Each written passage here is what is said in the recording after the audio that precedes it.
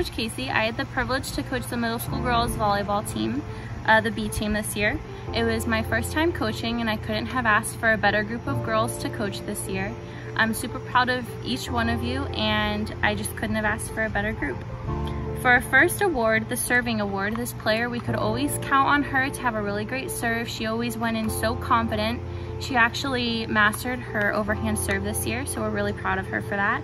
Sometimes I would put her in after a timeout and it just wouldn't even faze her. She was just so confident and she would score a point. So for this award, the serving award goes to Nellie. Congratulations, Nellie.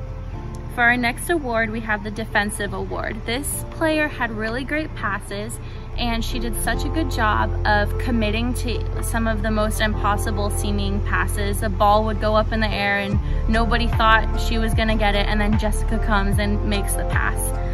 So this award goes to Jessica, congratulations.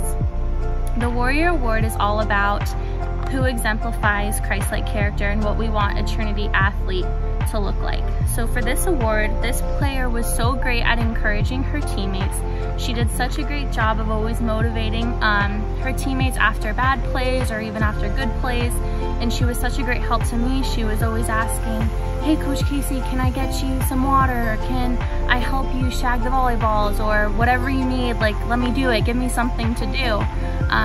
So Mia always had such a great attitude, and I'm really proud of her and thankful for her example that she set for the team. So for the Warrior Award, congratulations to Mia.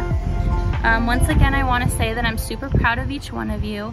I really couldn't have asked for a better group of girls, and I hope you have a great summer.